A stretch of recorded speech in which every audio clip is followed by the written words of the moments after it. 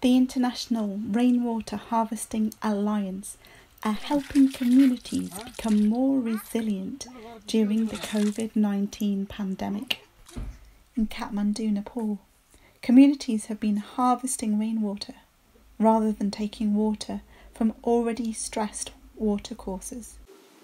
Crucially, it provides more secure water access for communities displaced by the 2015 earthquake. Communities are also supported in their pursuit of income generation activities. In the Kaski district, in Nepal's Mid-Hills region, communities have been installing rain tanks to supply toilets, taps, sinks and newly planted trees with water in local schools. These systems foster communities' resilience to droughts. They have also ensured local communities and those returning to rural areas from cities during the quarantine can care for COVID-positive individuals at the Biswa Shanti Blue School.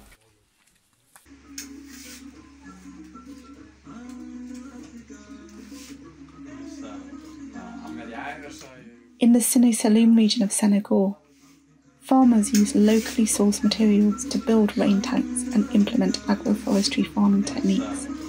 The rain tanks ensure farmers have drinking water. The agroforestry farming techniques improve the nutrient content of soils and will provide farmers with fodder for animals, firewood, vegetables and cereals. Some of these products can be sold to provide an income.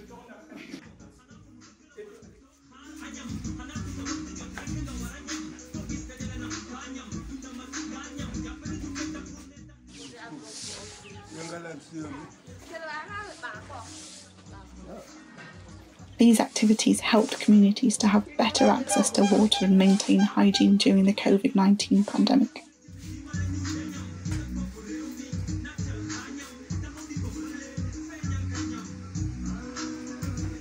The local NGO APAF-Senegal, involved in these ecosystem-based activities, commissioned 750 masks from our local tailor for the use of project participants during the pandemic.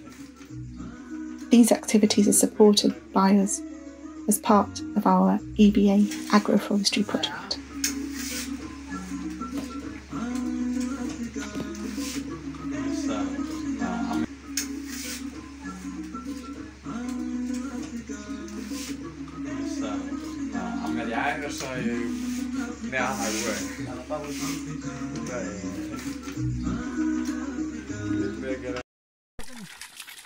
Huh?